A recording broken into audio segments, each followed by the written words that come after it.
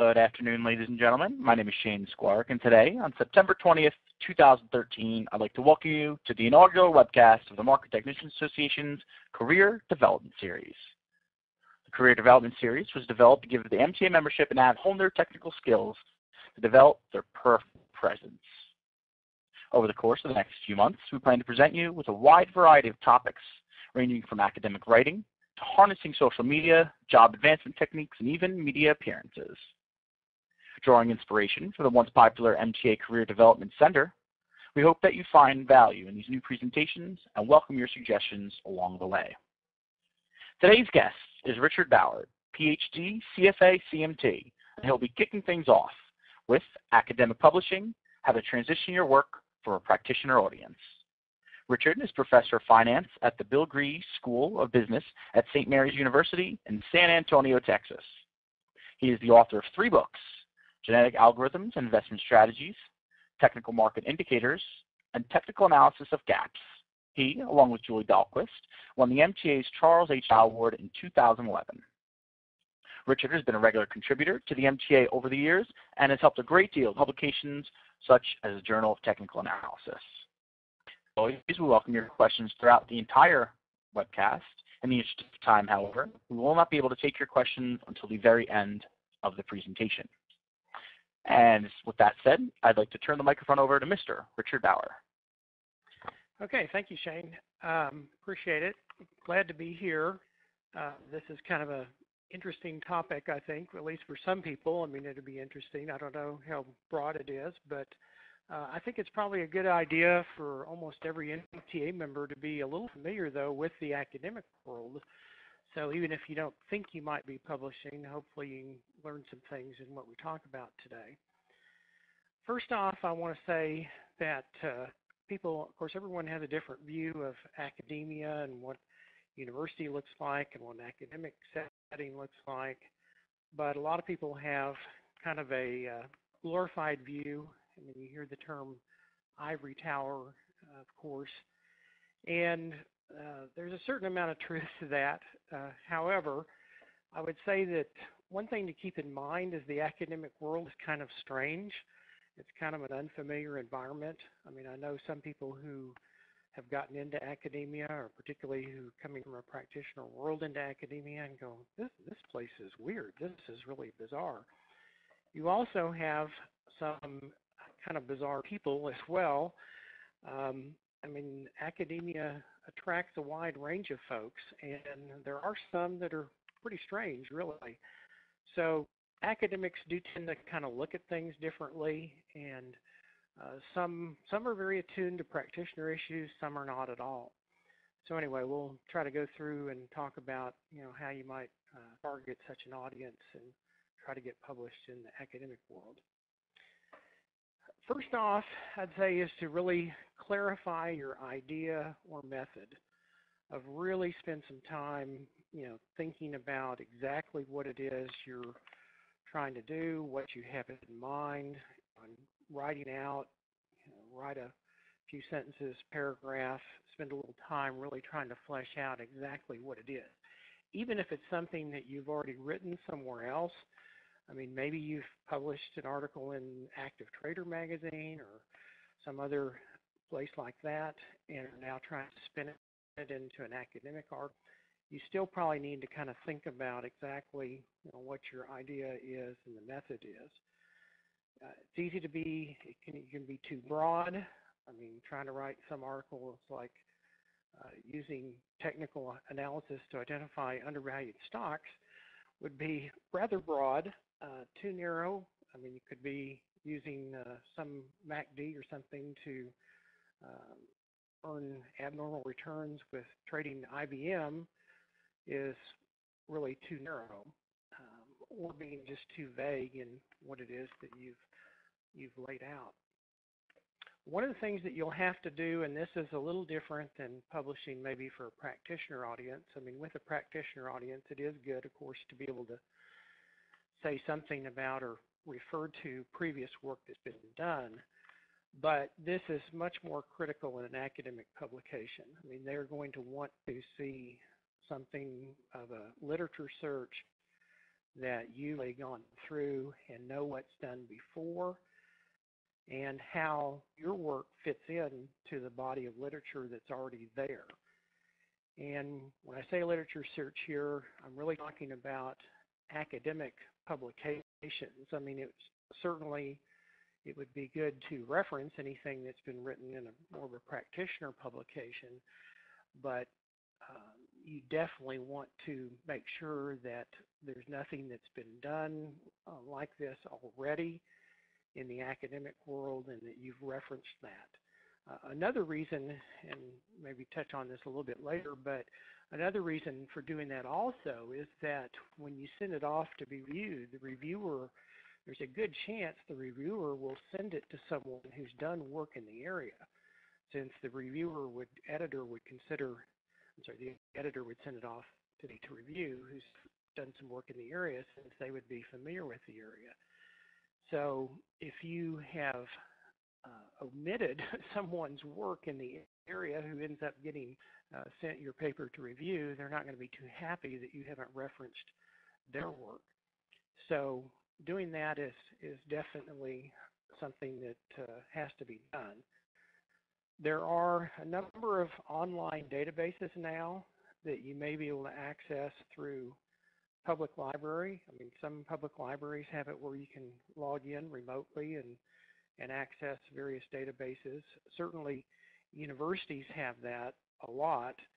So, I mean, I can log in at St. Mary's University. I can log into our library or go into our library and access a wide variety of electronic databases. One is Business Source. Business Source basically references almost all academic journals in business, and then even some practitioner or trade publications as well. So searching in Business Source is a really good place to start, and you're going to probably pick up almost everything that's going to be written that's relevant to your topic that's been published in the academic world is going to be in there. You may have to play around with search terms, and it's got some interesting things if you can click into and look at bibliographies then from other people who've written in the area and kind of look at their bibliography and see, maybe there's some things in there that are would be not picked exactly in the search term you used, but would be relevant. In terms of journals itself, there's a publication called Cabell's, which again, if you can get access to it, a lot of universities, business schools would be interested in having this available to their faculty. And Cabell's is a directory of academic journals in business. So you can search it, you can look at finance journals and do various screens, filters, different ways, but it is a very comprehensive list. And in fact, in the academic world, if it's not listed in Cabell's, that's generally not well received within the academic community. I mean, when people are looking at promotion and tenure decisions and your dean is looking at what you've done and stuff, I mean, they want to kind of see that it's listed in Cabell's and maybe have pulled some information from it, particularly concerning acceptance rate. So acceptance rate, I'm not sure exactly. I mean, there's different ways that you might actually calculate it, and I don't know exactly how they do because you end up having a lot of resubmissions and stuff, and different journals might do it differently. But generally, a low acceptance rate is considered good. That's an indication of the quality of the journal. Not always, but certainly as kind of a general rule, I'd say lower acceptance rate tends to be viewed more favorably by academics. So in some of the top journals, it may be 5-10% or so acceptance rate, quite low. The review process itself, generally the way it works is that you would write your article, you would send it off to the editor of the journal, and they would then look at it and decide who to send it out to for review. And what in the academic world, is what's called a blind review, where the reviewer does not know who wrote the article, so that when you submit copies to the editor, of course nowadays most things are done electronically and you submit an electronic copy, but in your electronic copy you would have strip off the name and your affiliation and anything that identifies you. Now that a number of times you can, and I've gotten articles that I have reviewed for journals where sometimes it's fairly easy to figure out who the author probably is, because if it has some other stuff and is referencing that in their paper, then you probably put two and two together and say, well, you know, it sounds like kind of a continuation of some of their line of work, and they probably wrote it. But theoretically, it is a blind review. Some of the editors tend to say, oh, we have no power because we sent it out for blind review, and, you know, we don't have any influence on that. Well, that's true to an extent, but there's also, they do have a lot of discretion in who they send it out to for review. So they do have some power in the process for sure, I would say. So they send it out for review, maybe to typically might be two reviewers. So they would send it out, and then the reviewer would get the article and read through it and make comments. They may have a form that they use. Sometimes, I mean, there's a certain questions or form that they might use that they send to the reviewers to address. Other times it's very open-ended that you just, you know, write up your comments as a reviewer, which can vary a lot in terms of detail. This is not a quick process by any means. It is not unusual once you send something off to an editor, and you should get something back from them saying that they've received it and sent it out for review. But then past that, it could easily be 2, 3, 4, 5, 6, even more months before you hear from them. And part of that is just that people are busy. You know, if I get an article review, it comes in, and maybe I've got a lot of other things going on at the time, and maybe it's a couple of weeks before I can get to it.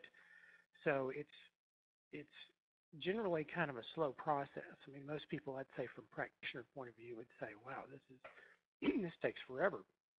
So actually, most things that you see published in the academic world are probably possibly at least a year old, because the original research may have been done and then it was sent off for review, and maybe it was rejected by a journal initially and they sent it to another journal, and so the whole process can take quite a while. Now, in the world of technical analysis, the MTA has the Journal of Technical Analysis, which is certainly, I would say, the premier journal in technical analysis. I mean, if you're in the MTA, it would be obviously a great place to publish. If you go to the MTA's website, where the page for the Journal of Technical Analysis, you'll see a description a little bit of the journal and what they're looking for. On the right-hand side there, you see archives in PDF format. You may notice that there's a break in there. There's 2009, and then there wasn't anything until 2013. And the journal did kind of go on hiatus for a while there for various reasons, but it is active now. There was an issue that was published recently. Full disclosure here, my wife is Julie Dahlquist, who I have published books with and journal articles with, and Julie is the journal editor now for the Journal of Technical Analysis, so I'm pretty familiar with this. I know she's looking for articles, very much so, and so would really like people to be contributing articles, and we'll try to work with someone if they send something that's not really, that needs a lot of work or something before it could really be seriously considered for publication. You know, she will try to work with you on that, and is quite interested in receiving submissions. At the this is a slide showing the bottom of that same page, and this is typical too of any journal that you might go to, where they will have a section in there that's submission information for authors. So they will tell you, you know, we want it in this font, this number of number of copies we want, and various things like that, and whatever else they have in terms of submission information. So whatever journal you might be thinking about, you would want to look at that and see. You might also want, if they have guidelines for reviewers, which Journal of Technical Analysis does, it's certainly well worth looking at that, because that's obviously what the reviewers are criteria and things that they're going to be looking at as they review your paper. The Journal of Technical Analysis is a blind reviewed journal, I think 2 blind reviews, and so it's pretty typical in terms of an academic type journal. It does target, of course, the papers. Some are more practitioner oriented, but well, they all should have some more practical application to them, but they do hold it to a high degree of rigor in terms of what they publish. Now, in the world of finance, certainly the Journal of Finance in the academic world would be the pinnacle, published by the American Finance Association. Publishing in finance in academia is extremely competitive. I've seen an article, or somewhere I saw something about the average time that is put into a Journal of Finance article. It's like 300 to 500 man hours. I mean, it takes a lot. It's just a long process. People maybe sit a paper at a small meeting and get feedback, and then they go back to the drawing board and rework it, and then it goes through multiple reviews and submissions and so forth, and it's just a long road. And in a top journal like that, one of the problems you're going to have is you're going to have to dot every I and every T. I mean, it is going to have to be super, super, super clean in terms of statistical methodology and the data that you've used and so forth.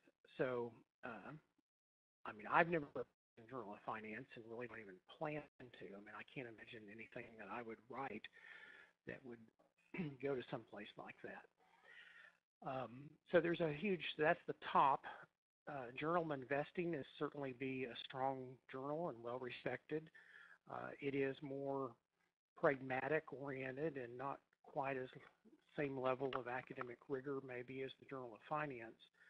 A lot of times people, when they write, an academic who writes an article, it's more prestigious.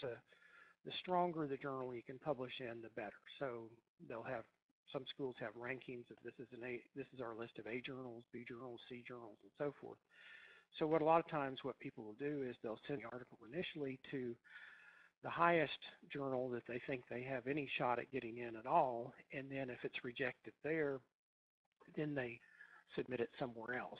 You're only supposed to have it submitted one place at a time. It's not good if you try to send it to multiple journals. Because the academic world is different, different animal, I would say that you might want to consider getting a co-author.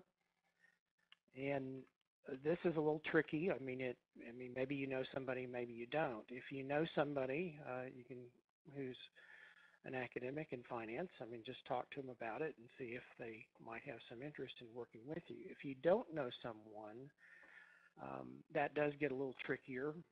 The academic world in finance is generally not real receptive to technical analysis.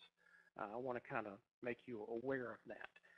In the 70s and 80s, there was a bunch of research done in finance that kind of hammered technical analysis pretty hard and basically said that markets are what they call efficient, that markets factor all that in, and that looking at any past price and volume information, you're not going to earn any abnormal returns. And so they had a pretty negative view of technical analysis. They even had a pretty negative view of fundamental analysis as well, as saying that that also was not really, that the search for undervalued and overvalued securities was basically kind of a fruitless expedition. And the markets were efficient, markets processed information, information very quickly and efficiently, and all that's impounded in the price very quickly. So again, a lot of academics kind of view technical analysis with some skepticism. However, I will say that that has changed a good bit in the last 10 years or so. There has been more receptivity to technical analysis among academics, and I've seen more work being done in that area. But still, it's in the minority. And so if you're, in terms of co-author, you'd have to find somebody who's receptive to that, and that may not be the easiest thing to do. But one thing you might do is go to some academic meetings, and if there's some nearby or something that you can go to and attend and see some of the presentations that are made, and maybe at coffee or break or whatever, you strike up a conversation with somebody who presented and tell them what you're doing and tell them what your interest is. And so sometimes you can end up co-authoring with somebody that prior to something like that, they didn't know you didn't know them, and a number of academics. I mean, academics want to publish. So I mean, if they feel like you've got something that could help lead them to a publication, they're a lot of them are going to be receptive to that. Now, you need to think about what data you're going to use, time period. I mean, some of the things that academics are going to think about is if you're doing some testing of some trading methodology, is this something that encompasses a broad enough time period, or is it something that might strictly be working, working only under bull market conditions? So have you allowed for bull under market conditions? Is the time period broad enough, really, that it has encompassed enough? Another thing would be, what have you included in the way of stocks or securities? The breadth of sample. I mean, is this something that you're showing that it seems to work for 2 or 3 or 4 stocks or even 10? Academics are going to view that very skeptically. I mean, they're going to look at things as, well, you can always go back after the fact and pull out some things that have worked on some small subset. So do you have an breadth of sample? You get into a lot of very difficult issues to handle in terms of dotting I's and crossing T's, because, for example, if you were trying to go back and compare performance to the S&P 500, well, the S&P 500 stocks change on a regular basis. So have you accounted for that? I mean, in other words, if you're saying the performance was such and such in 2010 and you're somehow adjusting for what was going on with the market, with the S&P 500 at that time, were you using what was really in existence in the S&P 500 at that time, or were you using, the stocks that are in there today, which is a different set? So there's a lot of I's and crossing of T's that may be required, that is difficult. Another important issue, certainly for academics, is risk adjustment. Just because you say, here's some method I have, and it seems to make lots of gains, and this is great, and I've proved that technical analysis works.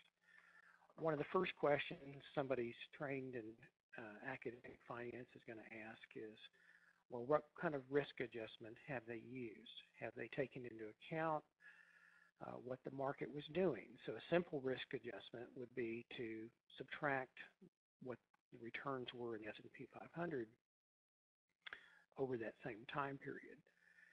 That would be a very simple risk adjustment. A slightly more advanced method would be to use the capital asset pricing model. If you've heard of the CAPM, or capital asset pricing model, it uses a thing called beta as a measure of systematic risk. And so generally you would expect higher beta stocks to have higher returns. So the question there becomes, well, you're showing higher returns, and yes, you beat the market, but a market average beta would be 1.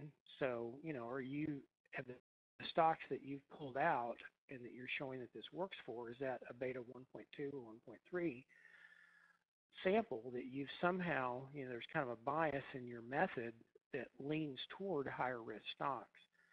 So academics are going to want to see risk adjustment, and that's a very difficult issue, because the CAP-M. There's lots of rocks that have been thrown at the CAP-M, and there's various ways you can do risk adjustment. I mean, that's a very complex topic in itself. So, but that is something that you're going to need to address for sure. Typical structure of an article. Typically, you would have a brief introduction, a paragraph or so, or two maybe, and talk about what it is, give the overview of what it is you're doing. Then you would have a detailed literature review, and again, you really need to reference certainly any major thing that touches on the work that you've done needs to be referenced in there, and then to show how what you're doing builds upon the existing literature, that you're taking it a step further, that you're adding something new, and either in terms of, it could be new in terms of methodology. I mean, sometimes somebody will investigate the same basic issue, but is using different methodology. For example, in the academic journals, you might have somebody who uses different risk adjustment and attacks the risk adjustment that somebody used in a previous article and say, well, we've got a better method for adjusting for risk now. And so they revisit the same basic issue, but with slightly different methodology. Or it could be different data as well. But anyway, you're having to show how yours fits in. And again, you want to make sure that you don't leave stuff out, important articles, because it could be the person who's reviewing your article, and you don't want to show that you have ignored their work. Then you describe data that you've used, and describe the methodology, whatever statistical tests you might be doing, that kind of thing. Then go into a discussion of the results, and then have a conclusion of what does all this mean at the end, including possibly avenues for further research. Also, maybe acknowledging some weaknesses in what you've done, some limitations, I might say, is probably a better word than weaknesses, but limitations of saying, well, yes, we did this with this sample of data and all. It would be nice to do it with, sample or whatever, but somehow kind of acknowledge some of the limitations maybe in what you do. So you need to be careful about conclusions. You need to be careful in general in an academic article. Anything that is really opinion, I mean, academics are going to go, is this opinion, or can they back it up with fact? You don't want to state anything. You really have to kind of state things somewhat tentatively and very carefully. So you don't want to make kind of bold statements in something you're writing for academia. You want to be sure that you kind of couch it very specifically of what, really what hard conclusions can be drawn from this. And then, of course, a bibliography listing all of the stuff that you've referenced, and then any tables or figures as well, which tables and figures, I mean, almost every thing you would do in finance would have some either tables or figures. And one of the things that I find helpful is try to begin with the end in mind in terms of thinking about what ultimately are you going to have there in terms of tables or figures, in terms of presenting your results. So as you kind of think about, it's good to think about that on the front end, because you can save yourself a lot of time, particularly if you're doing something in Excel, for example, of kind of thinking about where you're headed at the end and what you're ultimately trying to produce here as output in terms of a table or figure is good to know at the outset. It can save you a lot of work. Okay, next thing here is writing your paper. Now, the things I'm going to talk about here really apply, I would say, very generally. I mean, not just academia, but anything anybody writes. When I get a paper from a student, one of the things I try to identify is if there's problems in the writing, which these days there's almost invariably problems, believe me. There's very few things I get submitted to me that are what I would consider to be well written. But one of the things I kind of look at is, exactly what am I having problems with in terms of their writing? Where is the weakness? And So is it a macrostructure issue or a microstructure issue? Now, macrostructure would be the overall outline of, what is the logical flow, the outline of everything in the paper of how it's structured. And so you want to think about that, again, at the very start, think about that, of what is your overall outline of what it is you're doing. Another thing that I find very useful to do is topic sentences. The books that I've been involved in writing, I know the first book I wrote by myself, and one of the things I did was I sat down and wrote a topic sentence for every single paragraph in the entire book. I mean, I laid out the outline and then I wrote down topic sentences. I mean, the old rule, it doesn't mean that that sentence has to be the first sentence in the paragraph, but that's not a bad rule, really. But at least having where you've got kind of a coherent paragraph that you're going to be working with. And I find that if you do a good job of the macro structure, if you have a good outline and you sit down and take the trouble to write out topic sentences, the rest of the writing becomes very easy because it's almost kind of like a paragraph writes itself. I mean, if you know your stuff, it's not easy to it's not hard to build on a good topic sentence. Sentence structure, obviously, kind of avoid, things that get too complex, kind of vary things. Decide passive versus active voice. One of the things, particularly in academia, is that years ago, everything was written in a passive voice. And now, some journals still like that. Some now are okay with an active voice, but you need to look at the journal in question and look at the guidelines for the authors and see what they might have to say about that. Also decide on tense. Are you going to talk about it in the past or are you going to talk about it in the present? And be careful about that when you write the paper. Are you being consistent? Because if you say, we will look at this, or, now we're going to look at this, but it's stuff that you've already done. I mean, so then it would be past tense, but being consistent with however you're presenting things. Word choice and usage is another level then of kind of microstructure of have you really used the right word. Again, I would be very careful. Words and nuances, I mean, in an academic paper, they're going to look at every word. I mean, if you use something that just has a slightly more tone to it that's more opinionated maybe than really kind of couching it in this is kind of seems to be a conclusion, tentative conclusion or whatever that you're stating as fact or something, that might well raise some concern, whatever. So word choice is important.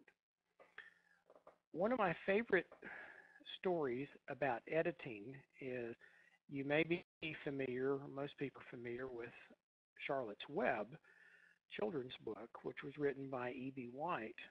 What some people don't know is that E.B. White was probably the premier essayist in the United States for quite a while and wrote for the New Yorker magazine, which has high standards in terms of the writing.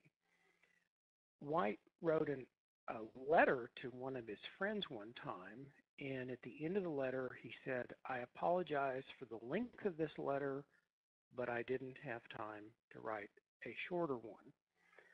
So, emphasizing editing. I mean, White in his work, in his essays, he would go over for months and had the idea that every single word had to be in there for a purpose. I mean, he tried to trim everything down and say everything as succinctly and all as he possibly could. Now, obviously, I'm not saying that, you would have to go to that level in what we're talking about here, but still, it's a good idea to write a draft, go back and edit it and rewrite it and maybe go through 2 or 3 rewrites in getting to a final form. I would read through it, maybe even read through it aloud or certainly have somebody else read through it, but really listen to what you've said. Is it clear? Obviously, spell check everything, correct all misspelled words. One of the things that spell check can't catch is homonyms like THEIR versus THERE. So if you make a mistake with something like that, it's going to go through spell check, but is obviously you maybe used it incorrectly. So you need to be careful about that. I would say have someone else read your paper, particularly if you don't think writing is your real strong suit, is to have somebody else read it, and ideally have somebody who would be maybe attuned to academic type writing. Just check and recheck everything. One of the things you want to do is that when you send something off, you don't want to give them any reason to reject it. Everything should be as clean as possible. Do not send it off thinking, well, or, the idea in your head of, well, I know I really need to fix this or whatever. This this really could use a little more work. These could be done a little better, whatever. I mean, if you think that, you need to fix it, and fix it before you send it, and make sure that everything is as clean as possible. Again, you don't want to give them a reason to reject. So at this point, you've done all those things. You're submitting your paper. You review the guidelines again. I mean, again, go back and make sure that have I done everything they say to do. And this too is particularly important if you end up getting rejected from one journal and then end up sending to another. Well, there may be some slight differences in terms of the guidelines that they give authors and what font they want or how they want the figures or tables or that kind of thing. So making sure that it's consistent with what the journal is expecting. Have a good cover letter that accompanies it, or of course sometimes now this is done via email, but have a good cover to the editor. I mean, it doesn't have to be long, but just tell them that you're submitting this, and all, and kind of briefly lay out what it's about, and then send that off, and then wait. So you're waiting at that point, again, possibly for months and months. Hopefully not, but it could be a long time. You are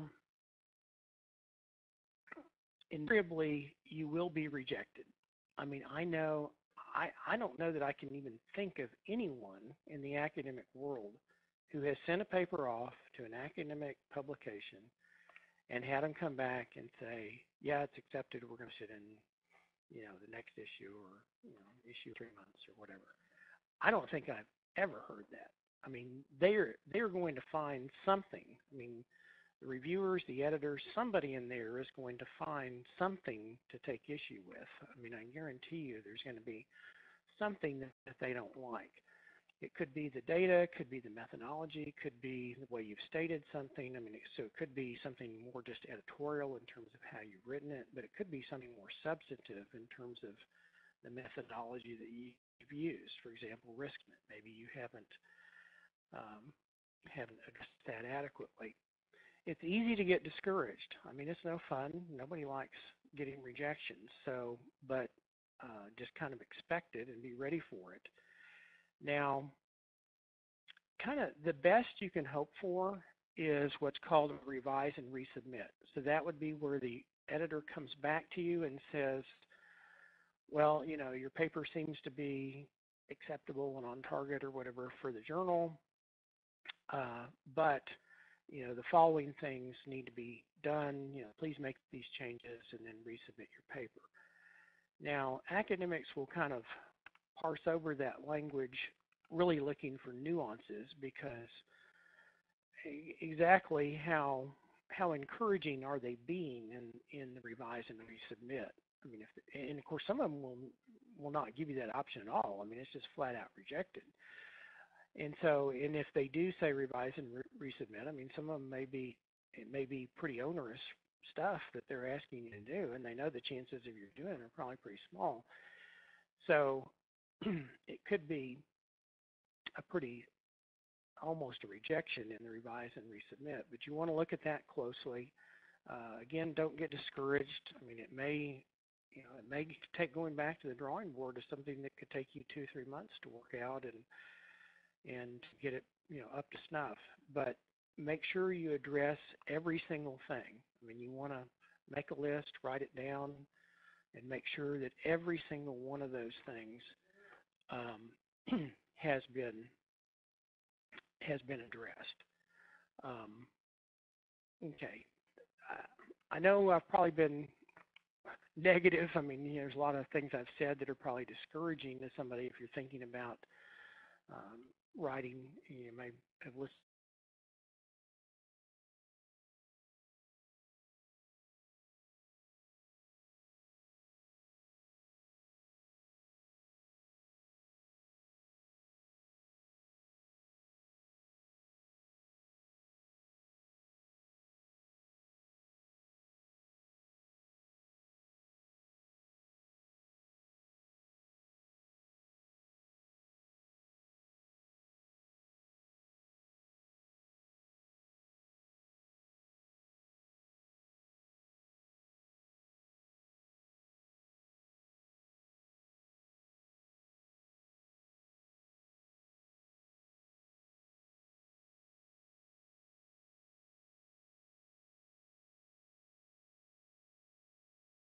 what I've said through, and some of the past probably that you have done that.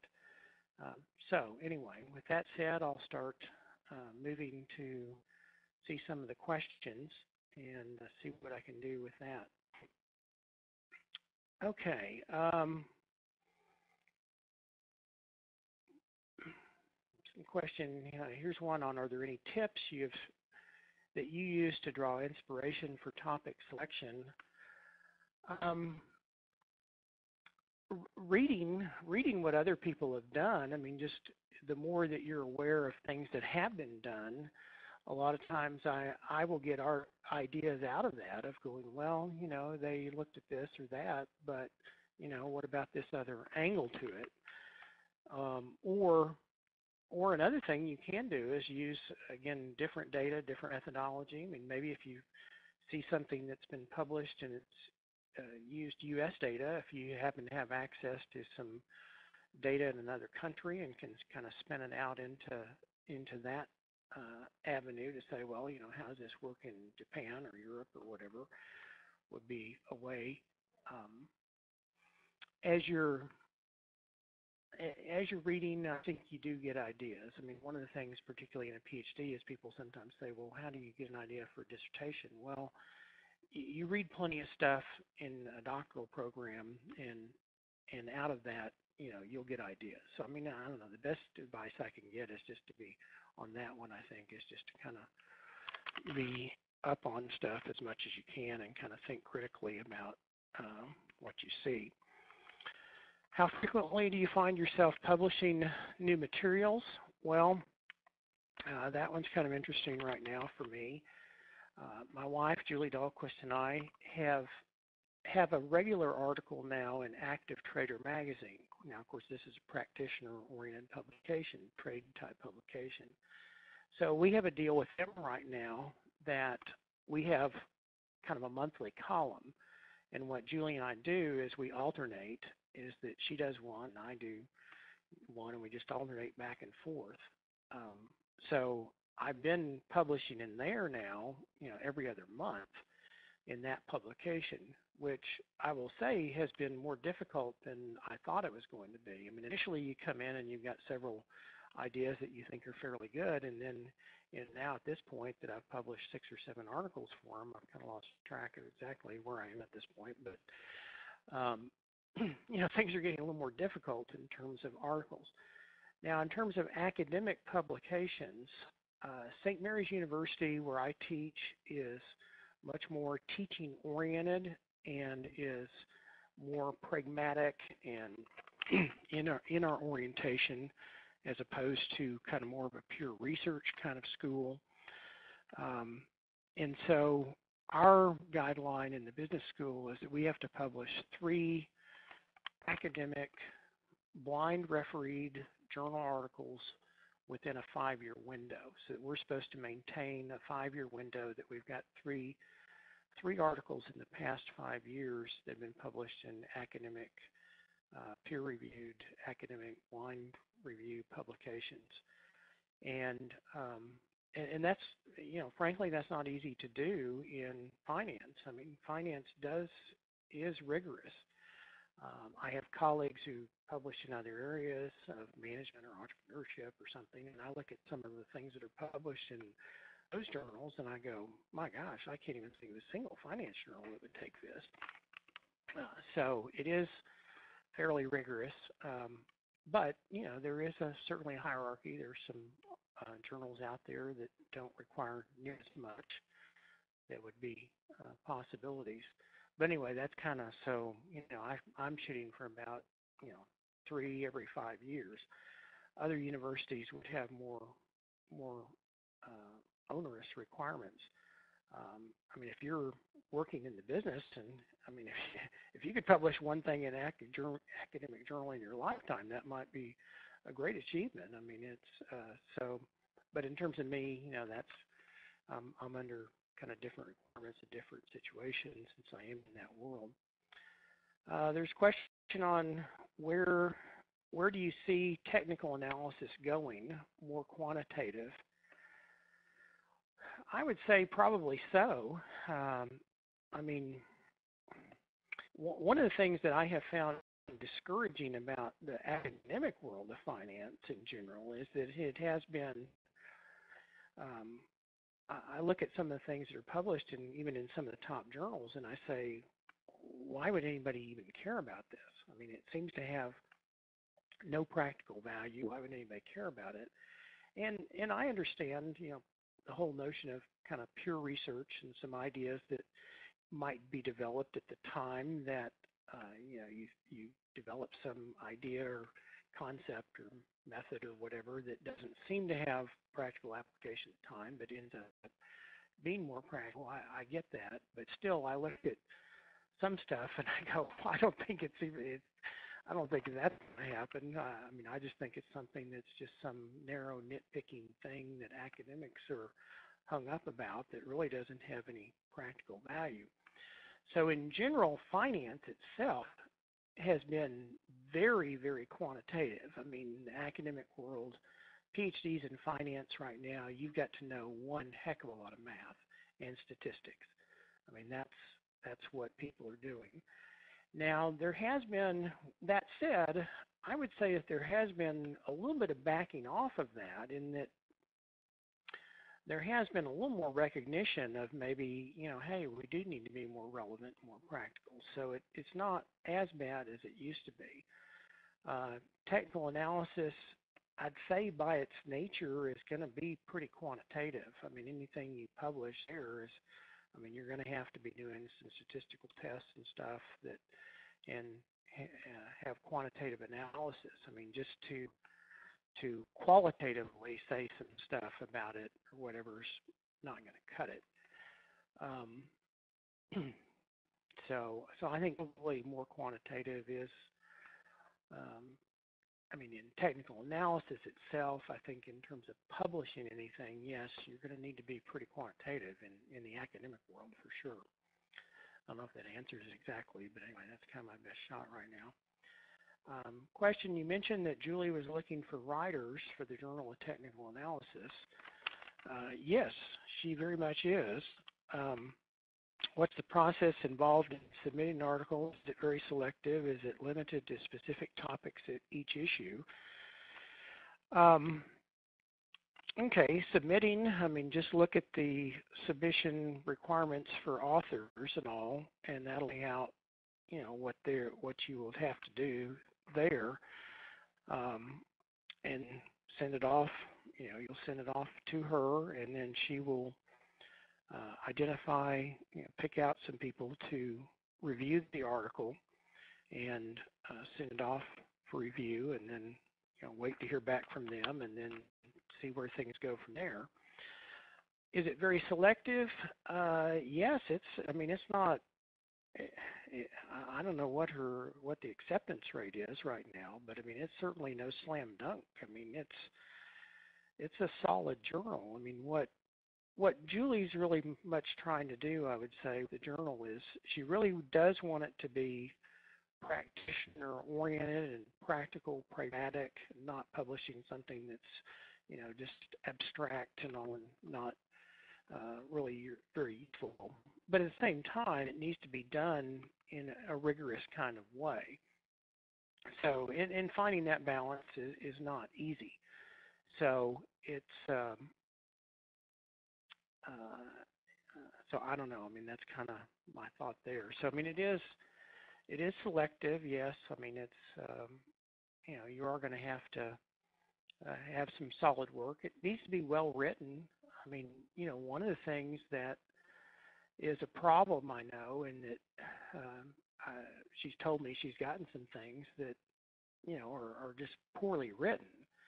Now, if that's an easier thing to fix in the sense that if somebody's done something that seems to have value and seems to have solid work to it, but is just not well written, I mean, those are some things that are fairly easy to fix in a way. I mean, that's easier to fix than something that's just fundamentally flawed.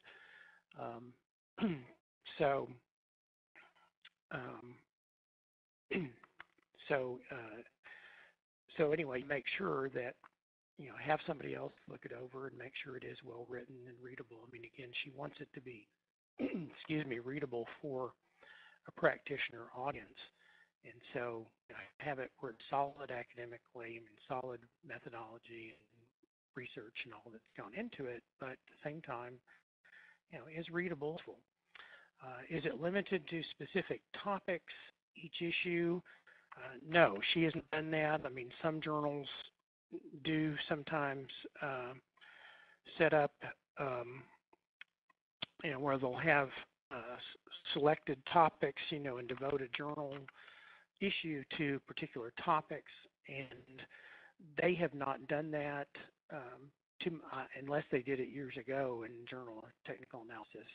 I mean, to my knowledge, they haven't done that. So she's kind of open to anything. So, and she would be open too, I'm sure, to sending her an email with an idea. I mean, if you, and I think more approachable than a lot of editors might be about something like that. I mean, some editors are okay with that, some not. But I mean, I think if you've got an idea that you're thinking about, just go ahead and bounce it off her and see what, and she'll give you some feedback and suggestions, and you can kind of go from there. So that's I guess a list of questions that have come in, and I hope you've gotten something out of this one way or another. And if I can be of help to you, feel free to email me, rbauer@stmarytx.edu. I mean, you can find me on the web easily with my email address. So, I mean, if I can be of help, I'd be glad to throw in my 2 cents on whatever. So, I've had some reservations about doing this in the sense that I feel like it's important for people to understand the playing field and understand the game and understand the difficulties involved in, as I've put this together and as I've talked through this today, I've gone, well, have I just been negative in a lot of things, of all the hurdles that are faced, that it's, just kind of depressing and daunting to somebody listening to all this. But you need to go in with your eyes open. You need to kind of understand, what all is involved. But again, that said, I mean, it is publishing anywhere is an extremely satisfying thing to do, and I would certainly encourage you, if you've got any thoughts at all about doing this. I mean, if this holds any intrigue to you at all, that probably says something right there.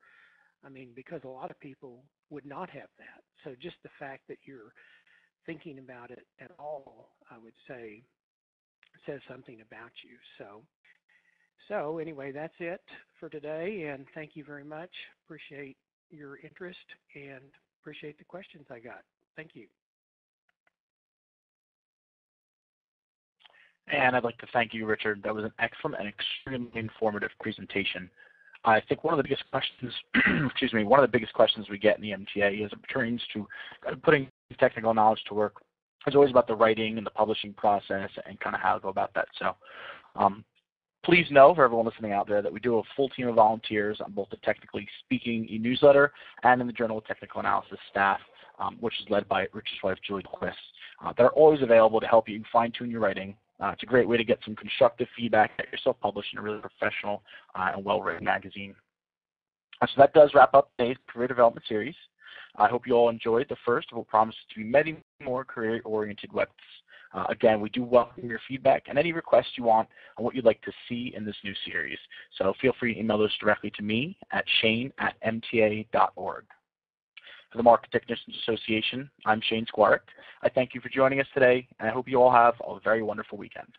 So long, everybody.